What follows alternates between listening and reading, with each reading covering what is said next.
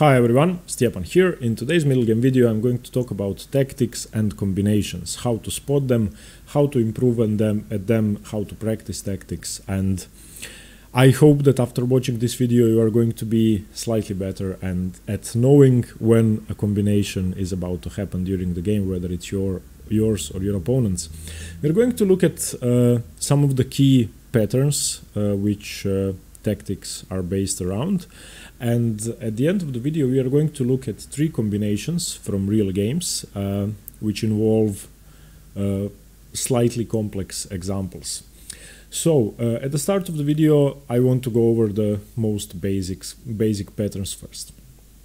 Before I start, I would just like to say that there are a couple of things which indicate whether a combination is about to happen in the game. I'm just going to switch to this last example. I'm not going to go over it now, but just to show you. During the game, there are indicators of a weak position. For example, an indicator of a weak position is the weakness of your opponent's king. So when your opponent's king is weak, there is a possibility for a tactic or a combination about to happen. These things are important because most strong players, most grandmasters have developed a sort of intuition for when a tactic is about to happen, and weaker players still have to rely on pattern recognition and knowing when there is a possibility for something to happen. So king safety is the first thing. Whenever your opponent's king is unsafe, especially when the pawn structure around it is wrecked or there are missing pawns around it, that means that there is a possibility for a tactic. Secondly, when you have attackers near your opponent's king, then it's highly likely that something is possible. There is a combination which you could do. Thirdly, and very important, when your opponent's pieces are offside, you can often see pieces undeveloped on the queen side, for example. You can have a rook, knight and bishop still at the original squares. That will often mean that there is a possibility for a combination because there are no defenders around your opponent's king. There are some other things, for example, when your opponent's back rank is weak, when the king has no luft, when you have a great piece in the middle of the board, such as this knight controlling many key squares. But basically, there are prerequisites for a combination which you can learn how to spot. Before I start with the patterns, I would just like to emphasize that the best thing to do to get better at tactics is to just solve tactical problems and combinations. My advice would be that you take a book, any book with tactics. A newer one would be great because very often old books have errors in them. Take a book, take a combination, set it on your board. My advice would be not to do it on your computer because during tournament you are going to be playing over the board, and just think. If you need help with calculation exercises, I have made a video on how to calculate variations. You can watch that. I'm not going to go too much in depth in this video. And yeah, I think that that's the most important thing to emphasize. Once you know the patterns, repetition and practice is key. So let's go over the first example. The first example is a simple fork, but there is another tactical idea behind this fork. Forks happen with knights, of course, and you can fork the king and rook, pieces, pawns, whatever. A fork is when you attack both pieces with a less valuable piece, most often the knight. So in this example you are using the fact that the f-pawn is pinned to the king.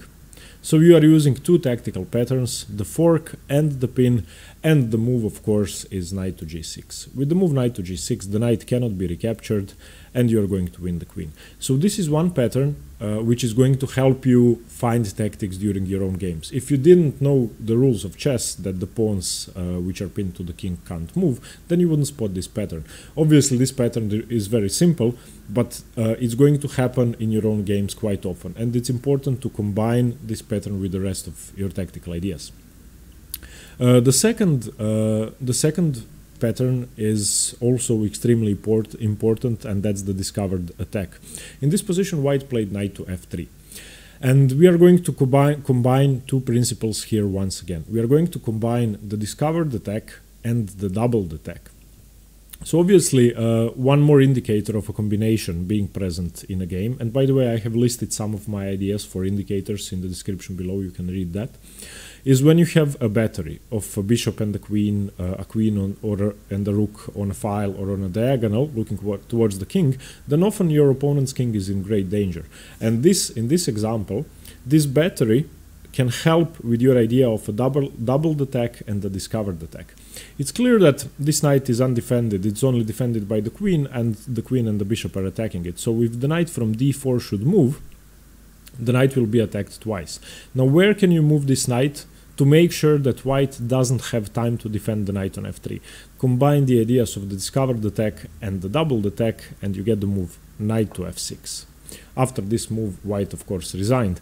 The knight is attacking the queen is defending the knight is attacked twice.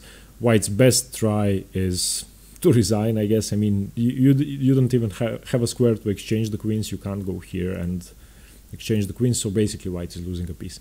So this idea is very important. Whenever you have a battery in the position, whenever you have a bishop or a queen on a diagonal or a rook on an open file, and there is a piece behind that rook, no matter how many pieces are in between, there is a possibility for a discovered attack. And that's why usually if a player puts his rook on a file, and for example the queen is on e7, and there is a knight here, there is a bishop here, there are two pieces in between the queen and the rook, strong players are still just going to prophylactically move the queen away from the file to make sure that there are no discovered attacks. So whenever there is one of your pieces, especially valuable pieces, on a diagonal or on a file where there is a bishop or a rook, you need to be careful about that. So whenever your opponent has a piece, no matter how many pieces in between, and your bishop or queen or a battery ideally are staring at it, look for possibilities for a discovered attack. If you can get a double attack to work,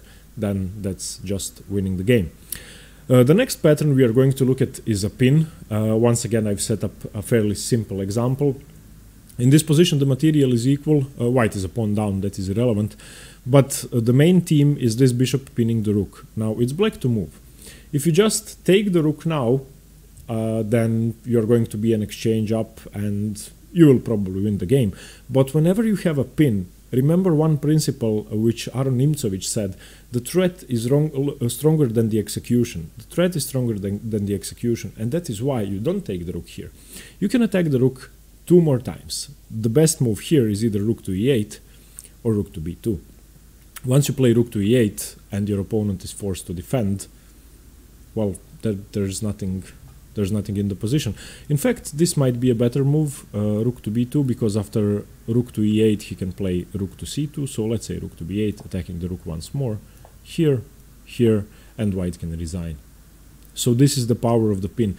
There is one more saying: the power of the pinned piece is imaginary. So this is another thing you need to remember. Whenever you are pinning one of your opponent's pieces, or he is pinning one of yours, this piece is barren. It's completely dead. Imagine that it wasn't on the board. So often if you can pin your opponent's piece, it's as if you took it off the board. You are playing a piece up. The pin is a very important pattern to remember.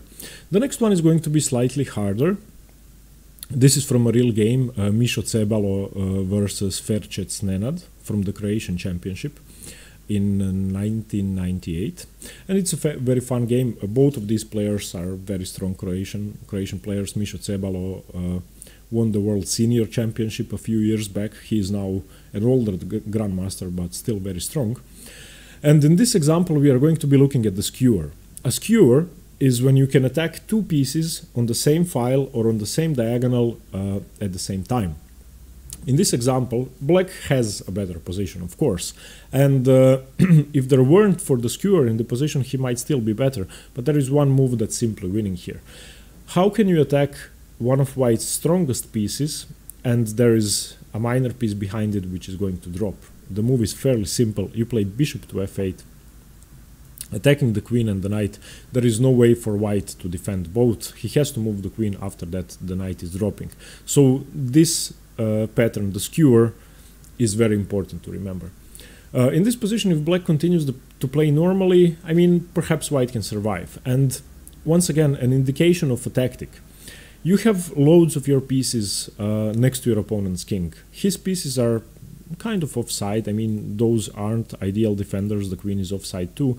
So most of us would be looking for checks on g2, for ways of getting the rook into play. Let's say rook to g7, moving the knight, trying to threaten checkmate here. Because obviously if you play rook to g7 and the knight moves, you have checkmate here. So it's really hard for white to defend anyway. But never neglect the whole board. Perhaps in a very tactical position, you're going to have a simple skewer like this winning a piece. And the problem for white here, for Gospodin Mr. Cebalo, is that he probably neglected the queen side with all of this happening on the king side. So be aware of tactics on all sides of the board. The next example is deflection. And deflection and removing the defender are two different things. You deflect a piece from defending a square and you remove the defender from defending a piece. So in this position, black is obviously a piece down. And if we voted now, how many of you would have white, how many of you would have black here? I think that if there weren't for one single tactical problem for white, white is obviously winning. Give white a move and he is going to win. White is pinning this knight. So obviously he's one move away from completely destroying black. A move such as knight to e2 and the knight is dropping. But you should remember the patterns with back rank checkmates. And often when the king is in the corner in fianchetto positions with the pawns on, in this case, h2, g3 and f2, if the king is dragged out to f2, queen h1 check can be devastating. And this is exactly the pattern that was used here. How can you deflect the king from defending the h1 square? Rook takes f1, king takes f1, queen h1, checkmate. The knight is conveniently defending the e2 square. Often you are going to have a rook on the e file or something else. But once again, many people would be devastated in this position. You would think about how do I save my piece? What do I do in this position? How can I defend? And white is obviously one move from saving the position. I think that the move f3 would be simple enough here, and then rook takes f1 doesn't work. But remember the patterns. Remember that an attack can come quickly and that queen h1 can be devastating. So sacrificing even more material brought back black victory here. The next example is removing the defender, and this is a beautiful one. Okay, so tactics. You have your knight, which is eyeing the f7 square. If you can check on f7, the king is trapped, the king can't go to g7, the knight is restricting the king from going to g8. So if you play knight to f7 check, that's actually checkmate, if the rook weren't defending. So how can you remove the defender of the f7 square? What do you do? How can you remove the rook from the defense? And in this game, a wonderful move was played, queen to d8. It's a queen sacrifice, which just can't be taken. If you take the queen, it's checkmate. It's not that you're winning the rook, it's checkmate. So what can black do? In the game, black played rook to c8, but now removing the defender, a fairly simple tactic, queen takes c8. And now once again, if rook takes, knight f7 checkmate. If black does nothing, queen takes rook is a threat, and then knight f7 checkmate, and that's it. If you move the knight now, then queen takes rook is with check, and queen g7 is checkmate. So let's say knight here, you take here, and that's it. You are dead. So queen to d8, a wonderful move. Removing the defender of the f7 square, and after the defense of rook to c8, removing the defender once again. So takes, and that's it. Black gave up. So these are some of the very common patterns. Now we are going to talk about tactics a bit more in detail. These examples that we just saw were fairly simple tactical patterns which you can spot during the game often, and which most players can foresee, stop, and execute effectively. Now we are coming to a slightly more complex part of tactics, and that's combinations. Combinations which aren't just one move blunders. Your opponent blunders, you play knight fork and you take a piece. Combinations involve calculation, and chess is divided between strategy and tactics. Okay, strategy is what to do when there is nothing to do, creating plans. If you haven't seen my video on how to create strategic plans, please do. I'm going to link it in the description below as well. And tactics and combinations are reacting to specific traits of a position. Tactics occur when one side has a weaker pawn or piece constellation on the board, and tactics have to be exploited immediately. In strategic plans, sometimes you have time. Sometimes you can spare a move or two to do something else. In tactics, when the time is right, you have to strike, otherwise the opportunity is gone. Very often tactics are mobile advantages. There are static advantages and mobile advantages, and if you miss your opportunity, then that's going to be it. This example I wanted to show you because it involves one very important thing in combinations, and that's using a quiet move. Most beginner players just see forcing variations, and it's easier, of course, to play a tactic which is check, check, check, check, check, check, checkmate.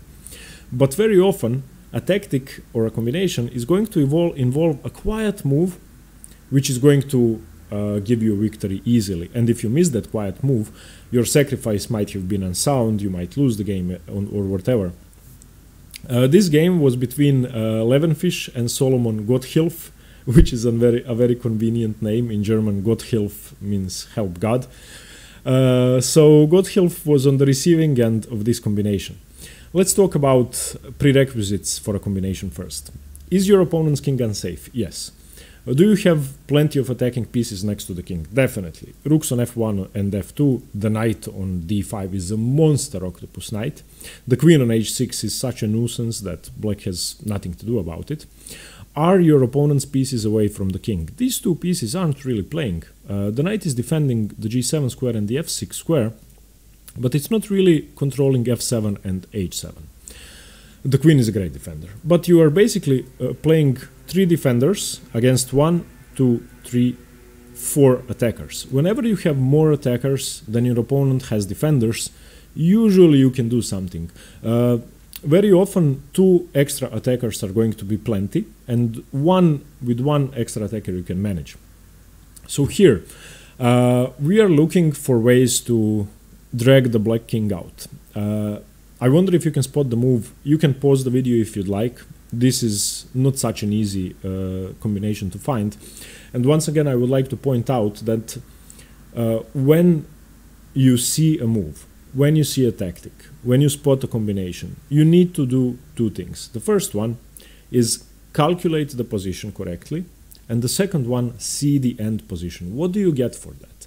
If you are sacrificing something, is your opponent going to be checkmated? Is he going to survive? See the end position, know why you are sacrificing, why you are going in for the tactic or the combination. So that's key here. In this position, with all of the things I've mentioned already, I can see that the f7 pawn is weak, that the knight is blocking the other rook from the defense, so immediately queen takes f8 is an idea. But now let's calculate, and always calculate without moving the pieces. Queen takes f8, obviously king takes f8, there are no other moves. Rook takes f7, check. The king has only 1 square, king g8. After king g8, you can get your knight into play, knight e7 check. After knight e7, black can sacrifice the material back, and you always have to look for opportunities for your opponent to give back material. If your opponent successfully gives back material and he survives, you are either equal or worse. Perhaps you can be better, but that's if you took a more valuable piece already. In this case, if queen f8 check, king f8, rook f7 check, king to g8, knight e7, queen e7, rook takes e7, you are going to be an exchange up, and this will be sufficient. So let's calculate further. After knight e7 check, your rook is on f7, your opponent's king is on g8, he only has h8. So after h8, and you go on from here. You need to, when you spot an opportunity, time management is also key. So during the game, look at your clock and decide, okay, I'm going to spend 15 minutes or half an hour. If I don't find the win in that time, then I'm not going to play it. Obviously, don't risk, if you're not certain that a queen sacrifice wins, don't play the queen sacrifice, and don't do what I do usually, spending 40 minutes for a tactic to work, and it doesn't work. So let's look at what Grigory Levenfish played here to crush Gotthilf. So queen takes check, king takes, rook check, we were calculating this, king g8, knight e7 check was played, queen takes, as I said, doesn't work, you are an exchange up. So king to h8 is the only move. Now, let's drag the king further out. Rook check, king g7, rook check, king h6, knight g8 check, dragging the king further out, king to g5. And this is where I wanted to stop, and we come to the point of the exercise. Very often you need to find quiet moves. There is a simple idea here that h4 is a very strong move, and after that you can get more pieces into play. You can bring your rooks to check your opponent's king here. But there is a problem. After you play h4, your opponent has g4, and sometimes if the g3 pawn falls, then it's not that clear. So in this position, Levenfish, with all of this going on, he just sacrificed his queen. He had the nerves to play king to h2, king h2. A remarkable move and the best move in the position, the winning move. Now, after h4, this pawn is defended. And what changed? I mean, what can black do to save his position? This move was timely, and he had time to do it. Now, in this position, Gotthilf played queen takes e2, h4 check, king g4, rook f4 check, and notice the difference. If king h2 hadn't been played, then king takes g3, and now black is threatening checkmate, so we have to react. King to h5, and another wonderful move. I mean, there's another way to win. You can play rook to f7 here, and after rook d7, it's just winning. Take here, here, here, g4, queen takes g4. Black just has to give up all of his pieces away, and this is checkmate. But he found an even better way to win. Obviously, you want to get your king out of the pin. You want to restrict the king from coming here. So another quiet move, king to h3. After king to h3, what can black do? There's nothing to do in this position. He's just threatened with a devastating blow. So g5, g4 check. In this position, black resigned. And I would just like to emphasize the importance of quiet moves once again, especially king to h2. You have sacrificed your queen, you dragged the black king out. If he has an escape square, if he has a hope to survive, just kill the hope if you have time. You need to know whether you have time for a move like this. Okay, our next example is backrank issues. This is a game between Aljokin and Joner played in Trinidad, 1939. And as I said, very often a tactical opportunity is going to arise if your opponent has a weak back rank. So no Luft here, the king is stuck on h8. If you can check from the back rank and there is nothing to defend it, then that's checkmate. We are going to combine back rank issues and removing the defender in this example. So now obviously you are all aware of the patterns such as rook to c8 and then rook takes, pawn takes, but in this case the queen is defending as well. So how do you weaken the back rank? In this position Aljokin played marvelously, rook c8, and after rook takes c8, here is the key move. Obviously d takes c8 is checkmate, if the queen weren't defending.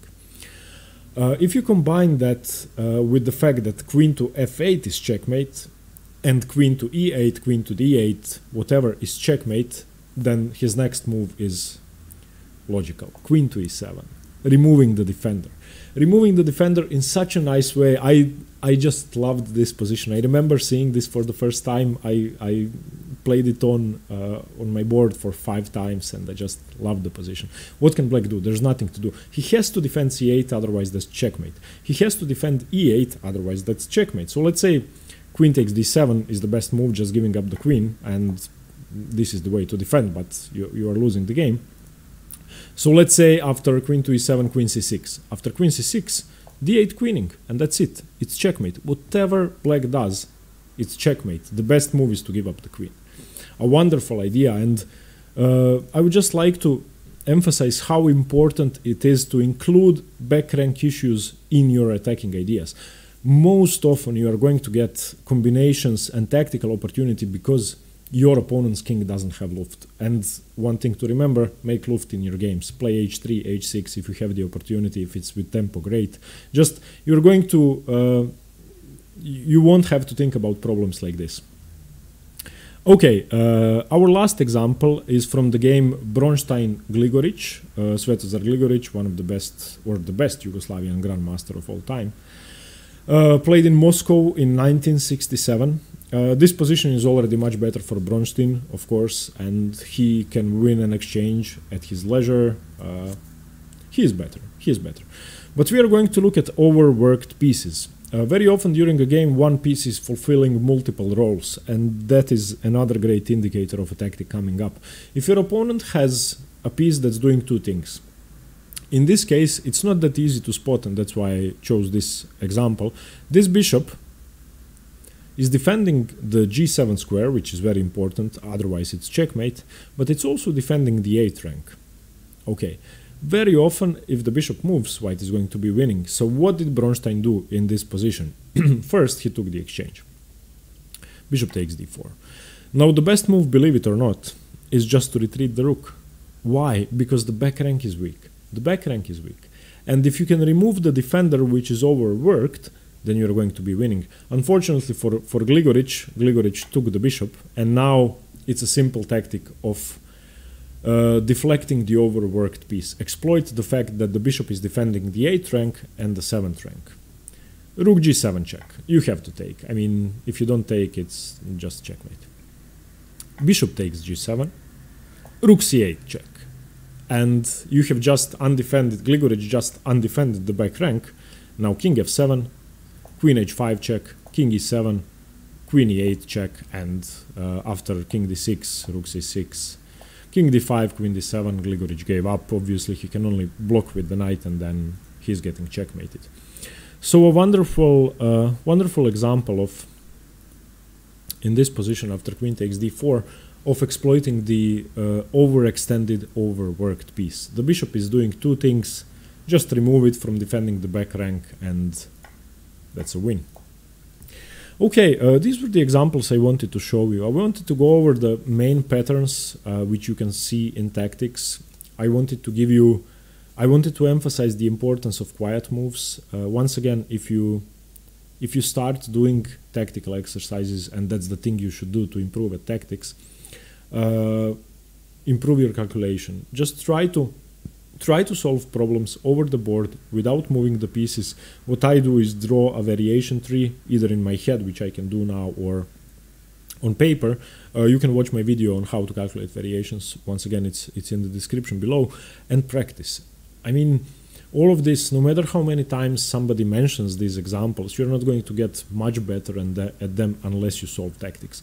If you can't get any chess books, go to LeChess, go to chess.com, there are multiple problem-solving websites online, and solve as many as you can. Thank you very much. I hope this was helpful. I would appreciate any feedback. Please let me know what you think about the video in the comments below. Once again, I would like to thank everybody for the support, and thank you very much for supporting the channel and for the kind comments and the kind words, the kind feedback and the support I've been getting. Thank you very much. Stay tuned for more chess, and see you later. Bye bye.